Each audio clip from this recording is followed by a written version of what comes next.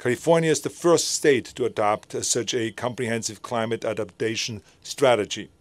It lays out numerous recommendations focusing on reducing climate risks to people, to the environment, and also to infrastructure.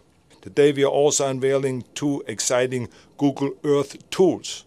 Now we're very excited about that because the first is titled CalAdapt, which will allow Californian residents to see how climate change impacts their communities. We always want to include the people and make them also be part of the solution.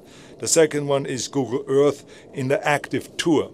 It will take viewers on a virtual flyover over California to highlight the risks of climate change and what we are doing about it. By investing in green technology, we can create a new economic foundation for the 21st century that is built on clean fuel, clean energy, and clean cars. The temperatures in California could rise an additional 7 degrees during this century. Perhaps one of the greatest risks from climate change is a less reliable water supply. The Californians have long struggled with water shortages, and those shortages are expected to get worse as temperatures rise and as we lose our precious Sierra snowpack. Projections shown here indicate that if global warming continues unabated, the spring snowpack in the Sierra Nevada will virtually disappear by the end of the century.